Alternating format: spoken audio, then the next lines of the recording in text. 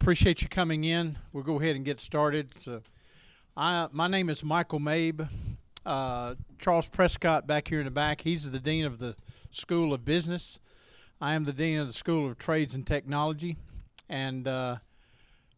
Prescott will be taking the last half of the session, sharing with you some things about the business program. As I said, I direct the School of Trades and Technology. And we've been here, my wife and I. This is my wife, Connie Mabe, and we have been here at Crown for 5 years. And we just a brief introduction about the program and our life. I've been involved in trades and technology for many years. Been teaching for 12 years, and as I said, been here for 5 years. Dr. Sexton started the college, I think we're celebrating our 25th year here since Dr. Sexton started the college, and started out as a Bible college and training pastors, missionaries, evangelists, and still doing that today, thank God. But after a few years after the college began, he added the School of Education. And then a few years later, added the School of Business, and then 5 years ago, added the School of Trades and Technology. And the School of Trades and Technology, along with all the other schools, has been a burden for Dr. Sexton for all these years to offer training for young people, for students in any field, any direction that they feel like God is leading them. So all of these schools are expanding all the time to try to meet that need that many students have, and especially the trade school that I'm dealing with. We currently have a program where we're training auto diesel technicians and HVAC technicians. HVAC is an acronym standing for heating and air conditioning and ventilation. So we're training students to be automotive mechanics, being diesel mechanics, being HVAC technicians that work on heating and air conditioning in homes and businesses. And also we have a cosmetology program for the ladies, and they're fully licensed at graduation in a full cosmetology program. So, and we're looking to broaden those programs to a full welding program, aviation, nursing programs, carpentry, all the residential construction trades such as carpentry, plumbing, electrical, all of those, bricklaying, concrete, anything connected with the construction. So anything we can do to help you train to serve God, we want to do that. And our session here today is titled Connecting Your Work with God's Work. Whether you're going to business, whether you skilled laborer, whatever God leads you to do, we need to connect everything we do with the work of God. And that is that's the big need of today. I believe, is connecting our work, whatever you do, with God's work. Because the work of God, what God is doing in this world, is the most important thing. And you and I need to get in on that. It's sort of like our speaker just said earlier. You need to find out what God's doing and get in on it. And that includes every believer, every Christian. We all need to be involved in the work of God. And just because that we are a mechanic, or we're a carpenter, or we're a cosmetologist, or we're a nurse, or whatever God may directing you to do, doesn't mean that you're not a vital part of the work of God. And we need to be involved in God's work and connect whatever you're doing with the work of God. As I said, my wife and I, we've been here for 5 years. We taught at another college for 7 years.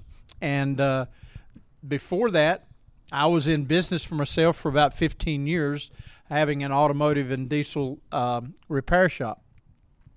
But involved in my career, not only in mechanicking or a technician for other companies and having my own business. I was an aircraft mechanic for U.S. Airways for 22 years, working on jet airplanes and repairing them, whatever the need there was. And so being involved in using those gifts that God had given me, I tried to connect all of that with the work of God throughout my career. So since high school, I've been involved in a trade, either working with my hands or having my own business. I've been involved in the business world, and connecting that with God's work was so important throughout my career. There's a lot of churches that are small and can't afford a large staff to take care of all the things that need to be done in that church. Working with the young people, working with the bus ministry, assisting the pastor in so many ways. The church may not be large enough to handle that, or maybe even the church is not even large enough to fully support the pastor. Well, those workers have to be laymen in the church who work for a living that puts them their shoulder to the plow also, right along with the pastor, to make the work of God go forward. And as I share with you today, I want to share with some thoughts on how that we can connect our work with God's work. Whatever you may be doing or plan to do or feel like God wants to do with your life. And as we think about that, sometimes we fail to realize that every single one of us, no matter what you do with your life, whether you are a tradesman of some type, a mechanic or a cosmetologist or a carpenter or a nurse, an engineer, preacher, pastor, missionary, school teacher, business person, no matter what you do with your life, we're all called into the ministry, every single one of us. Now, we all have different callings. We all have different purposes. We all have different gifts. We all have different talents. But every one of those need to be connected with the work of God to go forth.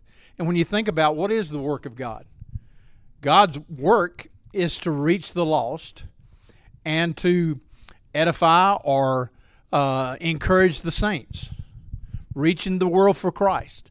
So whatever you do needs to be connected through the local church, reaching people for Christ and seeing people grow in the Lord so that they can go back out. The Great Commission, go into all the world and preach the gospel, teach all nations, whatsoever I command in thee, baptizing them in the name of the Father and the Son and the Holy Ghost, and then teach them to go back out and do the same thing. That Great Commission, you and I, no matter what we do, we need to be a part of that. The Bible says in Acts 20:24, if you have your Bibles, and I hope you have something to take some notes with, because I'm going to have you write down a few things as we go through.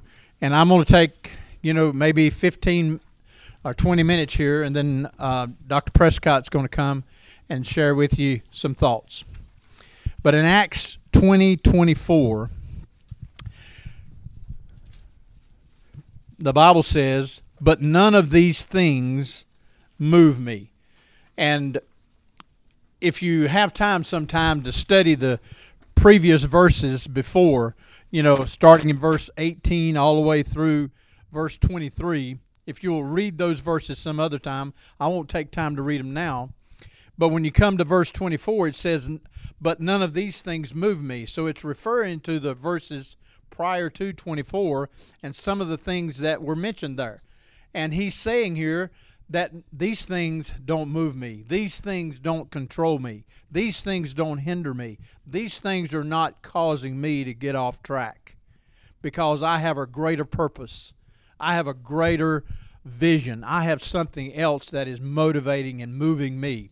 These things that have been mentioned here, that usually are the things that get us off track, these things are not moving me. He said, "But none of these things move me, neither count I my life dear unto myself."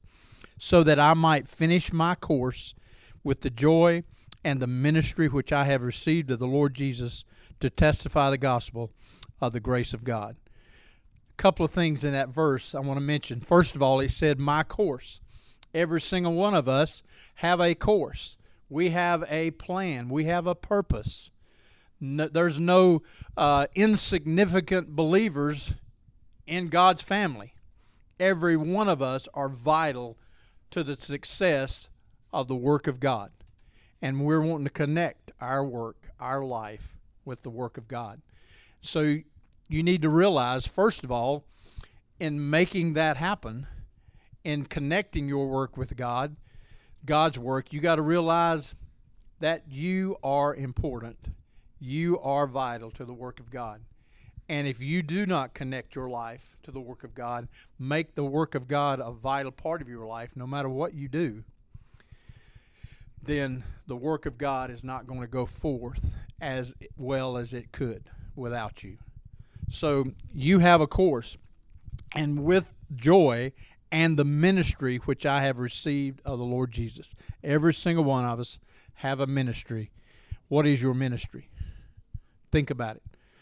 You say, well, I don't feel like I've been called in the mission field. I don't feel like I've been called to be a Christian school teacher. I don't feel like I've been called to be a missionary or a pastor or a preacher.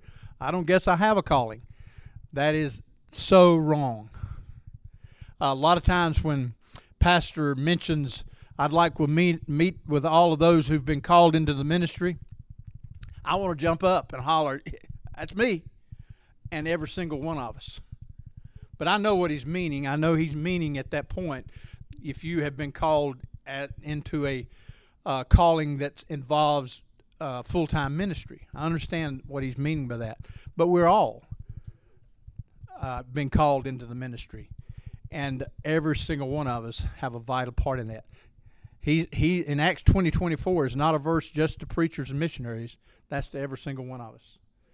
And every single one of us have a ministry. And we've received that ministry of the Lord Jesus Christ.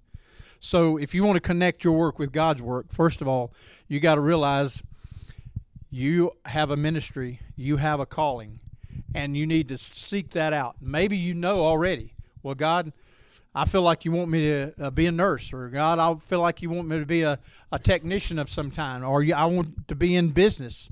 I want to be start my own business, or I want to be involved in business and be a manager in a business, and on and on. Whatever God directs you to be, then you be the best you can be at that and connect that with the work of God.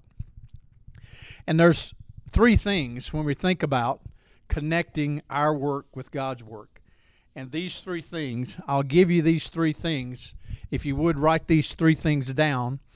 And then I'll give you all three of them to start with. And then you can leave a space after each one of them so you can maybe write a little bit underneath one. First of all, it's Christ. When we think about connecting our work with God's work. Then number two, skip a couple of lines and then put number two, character. Skip a few more lines and then put down the third thing, commerce. Christ, character, and commerce. Christ, as I've mentioned already, has got to be the center of it all. He must have the preeminence. He deserves all the credit. He deserves all the glory. We're not our own. We've been bought with a price, young people. Christ has got to be all and everything in our lives. Colossians 1:18-19. I'll just read that for you. And he is the head of the body, the church, who is the beginning, the firstborn from the dead. That is, in all things he might have the preeminence. For it pleased the Father that in him should all the fullness dwell. Jesus Christ needs the preeminence. He's got to be first. He's got to be first place in your life. Whatever you decide to do, you need to put Christ first in that. I am not a mechanic who happens to be a Christian. I am not a teacher here at Crown who happens to be a Christian. I am, or someone else might say, I am not a carpenter who happens to be a Christian. I am not a cosmetologist who happens to be a Christian. I am a Christian mechanic. I am a Christian cosmetologist. I am a Christian carpenter. I am a Christian businessman. I am a Christian businesswoman. I am a Christian manager. Christianity, your relationship to Christ comes first. And everything after that is related to your Christianity. You don't take off your Christian hat when you leave on Sunday mornings and go to work. No, when you leave the church on Sunday mornings, you actually put on more of your Christianity, so to speak. You can somewhat relax at church. You know, it's easiest to be the Christian at church. But when you go out after church during the week, whatever you're doing throughout the week, that's where your real Christianity needs to be displayed and be that witness for Him. So Christ has got to be the center of that. Number 2, character. You got to have character. You got to not only talk like a Christian, you got to walk like a Christian. You got to be a great example of that which Christ wants you to be. You can talk about Christ on the job all you want, but unless you have the character to live that out and people see that honesty, see that integrity, then it's going to be of no value. You can tell people all day long how much you love the Lord and how much they need to be saved and they need to walk with the Lord and they need to come to church, and then you are dishonest, you're not what you should be in front of them, you're better off probably not saying anything. That hypocritical lifestyle is really taking away from all that you're saying about the Lord. We've got to have that character. Here at Crown, our trades program, our business program, and every one of our schools is built around 3 core things. First of all, we have an environment here that promotes integrity and character. We encourage that. Many of the things that we try to do here is encouraging character integrity. We also, the second thing, we promote serving the Lord, being involved in the local church, being involved in ministry to help you get used to serving God, whatever you might do. And then we have the core, the Bible, of course, and then the solid training that you'd have in the business field or the trades you choose. That training that actually is second to none. So we thank God for that. But you got to have that character. Being the vessel God would have you to be. No matter who you are, God is looking for a vessel that is fit for the Master's use. The third thing is commerce. Commerce is another word that you may not be familiar with or hear as often, but commerce means work, business. So I use that because it starts with a C. So you got Christ, character, and commerce. Going out and serving God in the workforce. And it is important. Hard work is honorable, young people. And everybody who needs some way to provide for their family, and it usually involves work. And isn't it better to have a good paying job where that you can support your family in a very good way and the work of God? So work is very important, and there's certain things about work here or commerce that I want you to note and just write down a few things maybe you haven't thought about. Work will help you support your own family. Bible says if we don't support our own family, if you don't support your family, you're worse than an infidel. Don't expect the government or parents or someone else to always provide for you. There comes a point where you got to man up or woman up and take care of yourself, and then take care of your family and provide for your family. And the better you can do that, the better off you are to be able to do more and not be under the burden of debt and so forth. So work is a great way to support your family. Work will help you support the work of God.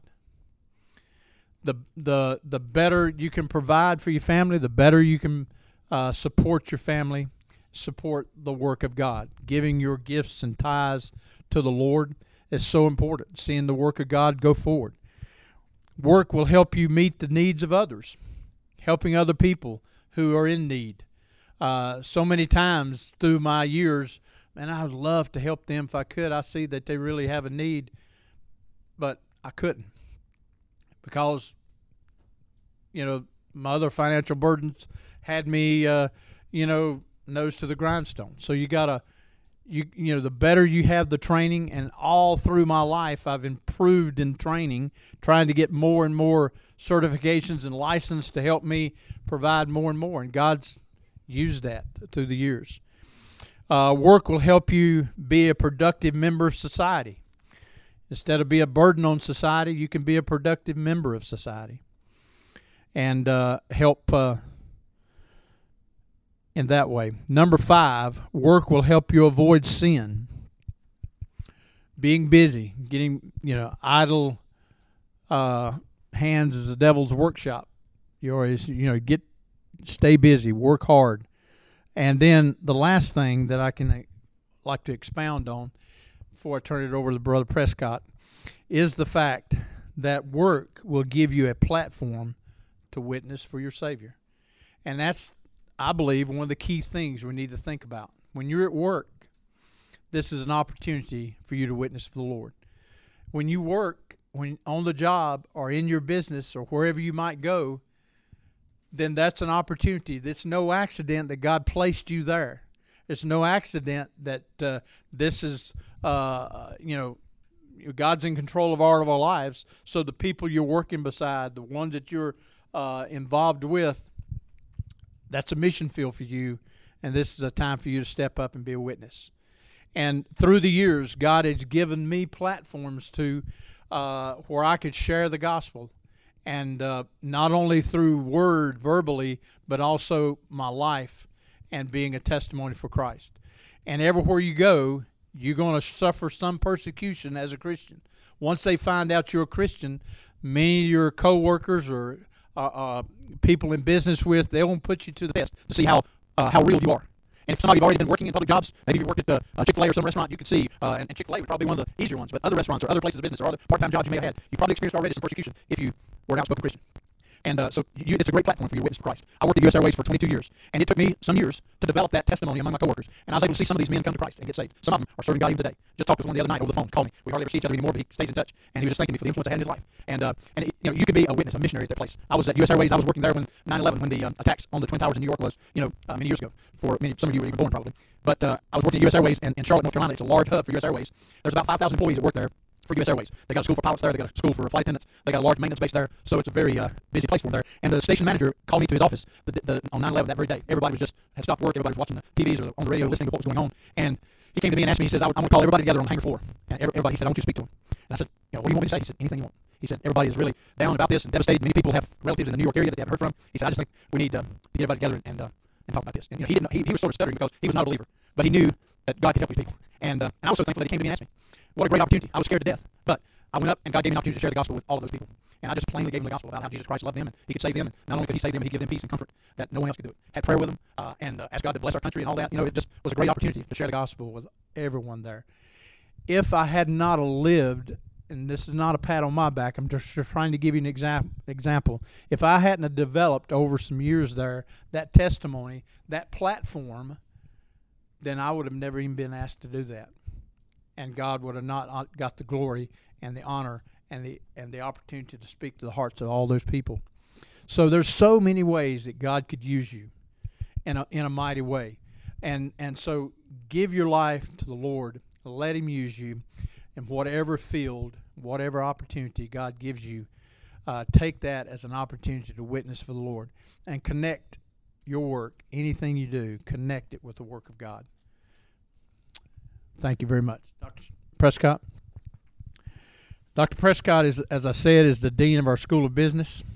And he's going to take the last few moments here to share with you some things in particular about our business program here and how that can be a help to you, and you could use that in your life to connect your work with God's work. And we appreciate all of you coming and being a part of it, and Brother Prescott taking time to share with you. You get plugged up here in just a minute. Any questions while we're waiting? Any questions about anything I've said? Any questions about the trade school in particular? Any programs that you're interested in that maybe we don't have yet? Yes, sir. Aviation. As I said, I was with U.S. Airways for 22 years, and I taught aviation for 7 years at another college. So we're working very hard to get an aviation program going. It'll start out with maintenance, and it'll eventually evolve into flight training also. So, yes, sir. Yes, that is something we have actually looked into, and we actually have some people on staff already could teach that. So, yes, sir. Veterinary, we are starting some medical programs, and the medical programs, we're going to be developing some science labs and biology labs and technology labs here in the next few months. And, even though we won't have a full veterinary program or a full RN program where you become a registered nurse, we will be able to provide the basic training for some of those medical programs so that you could come here and get your sciences, get a good Bible foundation along with that, and then those sciences would transfer into whatever medical program you wanted to maybe pursue in a greater way. Yes, sir. Yes, that is a program. We also have a teacher here for that program also already. He's one of pastor's assistants that could teach that for us. So that is something we've considered. Yes. Anything else? Yes, sir. Along the lines of like what you guys said about veterinary, like zoology. Yeah, well, I hadn't actually thought about the zoology, but anything connected with the medical field, you could get, or any technology program like that. You can get much of the basics right here. If it involves any major sciences and biology programs and lab work, you could get some of that basic core courses done here and then transfer. It's almost like, if you're going to be a doctor, you can go somewhere to get the pre-med. You could get even some of those sciences here for some of those and get a good Bible foundation. The Bible foundation is good, young people, no matter where you go. No matter what field you get involved in, a good Bible foundation is critical. So maybe consider that when you get out of high school. It's to come here just for a period of time to get that Bible foundation. And then if we don't offer the full program that you need, you can go into that less kind environment and be able to stand better because you have a greater Bible foundation to be that greater witness while you're there. And a lot of young people go in right out of high school into some of these secular colleges, and they're just consumed by the worldliness, by the and because their faith is not quite as strong as they thought. My children, when they graduated from high school, even though they grew up in a Christian home all their life, in my home, and I felt like they were very solid in their faith and in the Word of God, I would have not have been happy for them to go right into a secular college. Take a year or two after high school and get a good Bible foundation before you go into one of those. Yes, ma'am. Yes, we have. We've considered all of those, and we're looking at multiple things all at the same time, and seeing what doors God opens. If we have faculty on staff that already qualified to teach some of these things, or our facilities would accommodate some of these things. So we're looking at all those things constantly, and see how God provides. Very good. Dr. Prescott. All right. Well, we're glad you're here today, and if there's any other questions, we'll have a few minutes left at the end. I need to move a little quickly today. I came to know the Lord as my Savior at age 19 in the state of Florida, and a preacher found me in a home that fostered children. And so one day he came to me and he said, "Son, have you been saved and baptized?" I was 19 years old. I said, "No, sir, I was baptized in May the 5th, 1974, but I was not saved until January of 1976. And he said, "Well, then you need to be baptized after you're saved." I said, "Yes, sir, I'd like to do that." He said, "I'll be back in about 30 days to this foster home, and I'll take you to a place we call Heaven on Earth in the state of Tennessee, in Chattanooga, Tennessee." And I said, "I'll be ready." And 30 days later, Pastor Hirschenroder took me to Chattanooga, Tennessee, and there I attended the Highland Park Baptist Church, and I met Dr. Lee Robertson. And it was there I was baptized and went to Bible college for the first time. Many of you are contemplating going to college somewhere. For the Lord, it was the best decision I ever made. I had scholarships to go anywhere in the world to college from my father, and my father was a very wealthy businessman. And he said, "Anywhere in the world you'd like to go, son, you can." But the Lord took me to a Bible college, and I was glad that he did that. And I got to meet Dr. Clarence Sexton there for the first time. And I worked in the bus ministry with him many, many years ago. And that sort of stayed with my life. He's talking about character. I've been a banker for over 30 years prior to coming here 5 years ago. And the very first thing we look at when we're looking at a business owner that comes into the bank to borrow is their character. Their character is the very first thing we look at, then their capacity, and then their collateral. There's 3 C's in credit. There's actually 5 that we teach you here in the business school. So let me just cover a couple things here in the school, and we'll walk through it verbally. A couple of things here in the program that we have for small business and entrepreneurship is this. We want you to find God's place in your life in His work. In 2 Timothy chapter 1 and verse 7, if you're taking notes, we've got a couple of minutes left, 2 Timothy 1:7, I want to share my life verse with you and connect it to the business side of it. And hopefully that'll help you. 2 Timothy 1:7 says, "For God hath not given us a spirit of fear, but of power and of love and of a sound mind."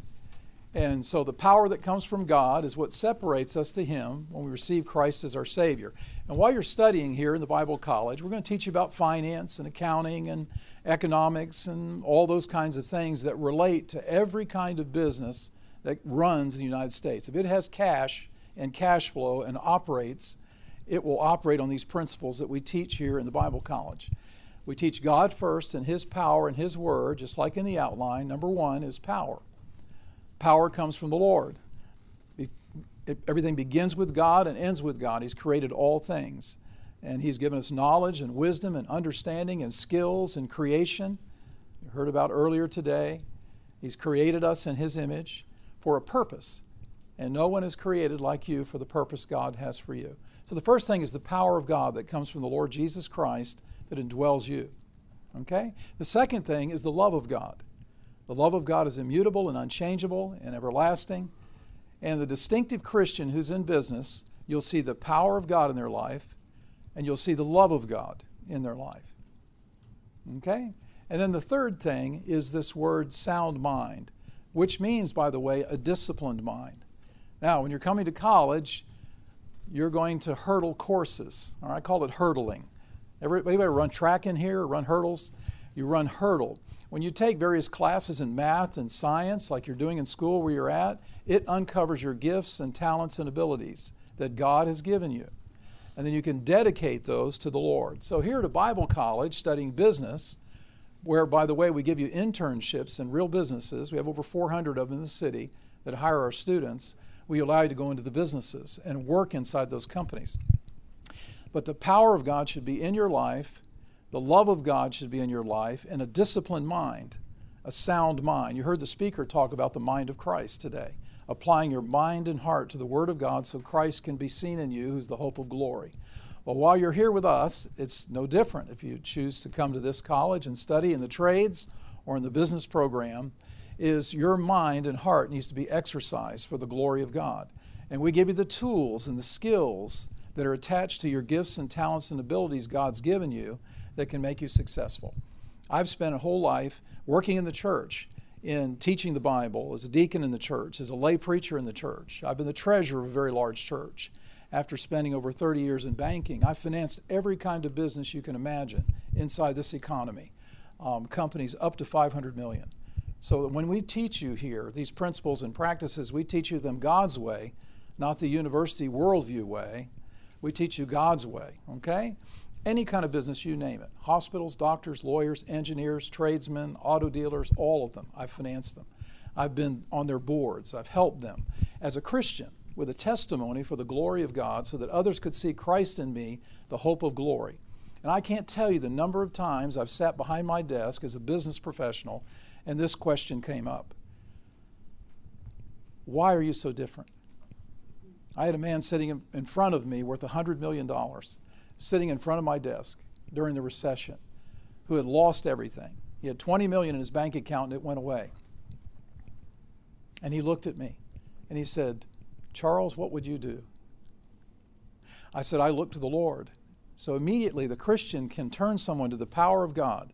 So there I gave a testimony of my salvation and a witness to this gentleman who was very comfortable in his riches and had lost them and suddenly had nowhere to go. He felt totally isolated because he had lost everything he had worked for in the electronics world. He owned Reckiton Electronics Company and sold it, went in the real estate business, and the real estate busted here a few years ago, and he lost everything, all of his liquidity and everything. And he came into the bank as a very humble person. So there I was as a banker who was a Christian, who knew the Lord, talking to a very wealthy man, a very intelligent individual, but lost, that needed Christ. He needed eternal life. And I was able to share that with him and his son-in-law, who sat in my office, young Jewish boy, sat in my office. So I could tell you story after story like that, where you're able to be a testimony in the business world. As Brother Mabe said earlier, a calling to Christ is a calling where you are and what you're doing and who you are for the Lord. Now, some are pastors, some are preachers. And by the way, you can be a preacher and be any occupation, just giving the testimony and the witness of the Lord and not necessarily be a pastor. I've been an assistant pastor in the church as well and work with pastors to help them. And so my gifts and talents and abilities are in the administrative area and in the financial area, the management area, those types of things. I did build swimming pools when I first came out of Bible college and poured concrete. So I've been in that and framed houses and things like that.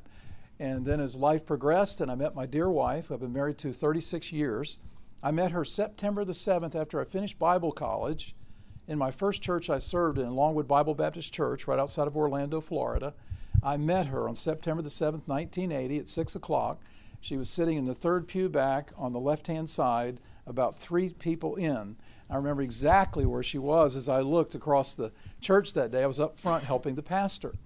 In that very church, after Bible college, I worked the bus ministry and I started a Bible Institute for that pastor in 1980. And I had 8 preacher boys studying in a Bible Institute. So I've always been a teacher. And there I met her. And that was the best day after salvation in my life. And after that, we were married 6 months later. And she's right across the street taking care of Mrs. Jones' little boy, Titus, today. She loves children and working with small children. She spent 29 years in that field, went to elementary ed school, finished her degree, and spent 29 years in Christian day schools and preschools. And so she has little Titus today. He's 3 years old, and that's making her day. She's loving that with that little fellow.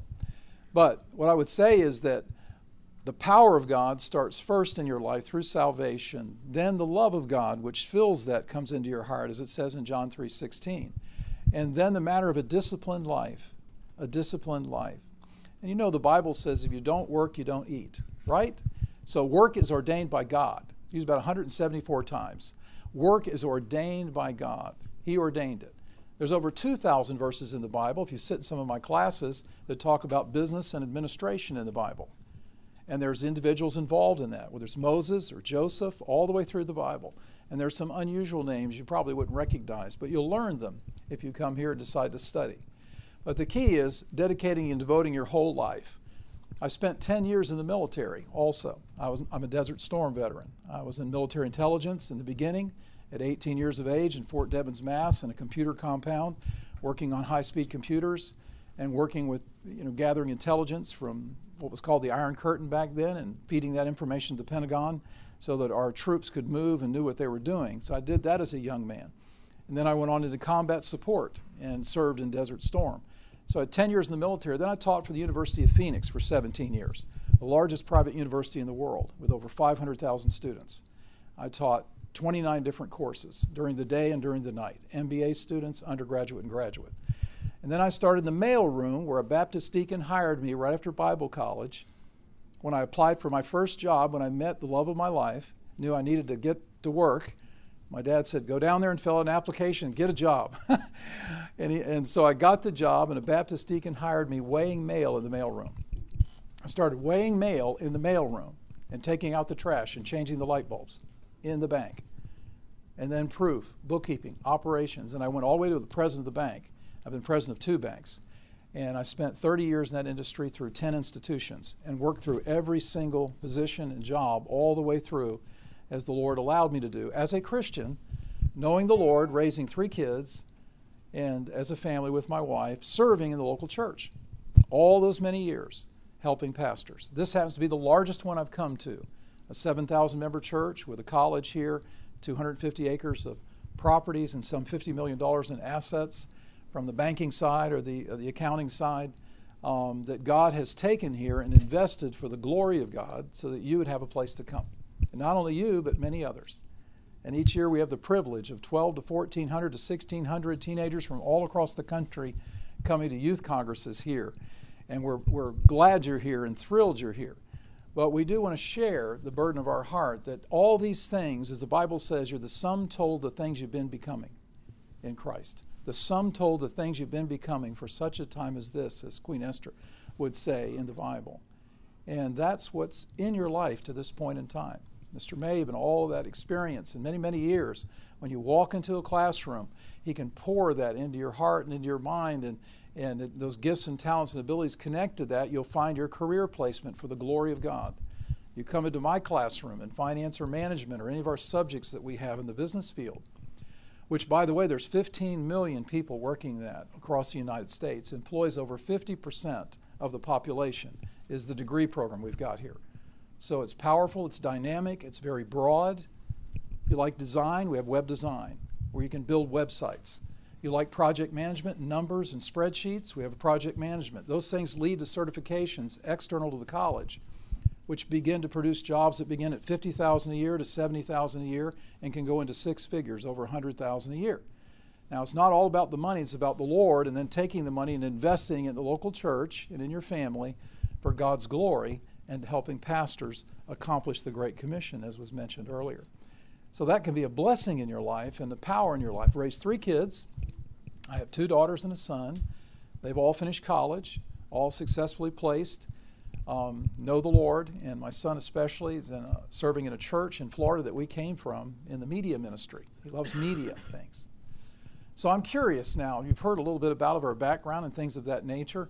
I went all the way through undergraduate school, master's program, PhD program, been all through that. I've been to college, it seems like most of my life, 16, 17 years. I'm a 4.0 student.